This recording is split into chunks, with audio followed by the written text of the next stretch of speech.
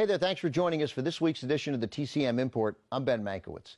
Tonight, from Japanese director Yasujiro Ozu in 1959, it's Good Morning, a look at an increasingly westernized Japan through the eyes of two young boys.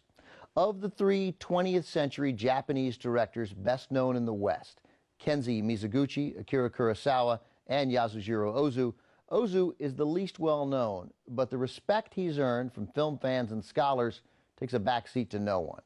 For years, though, Ozu's films were rarely seen outside of Japan.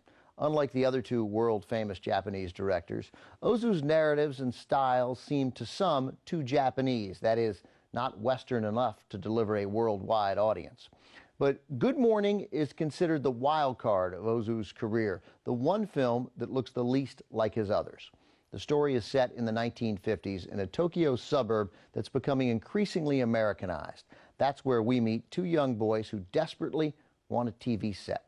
When their father won't buy them one, they decide to stop speaking completely to everyone except each other until they get that TV.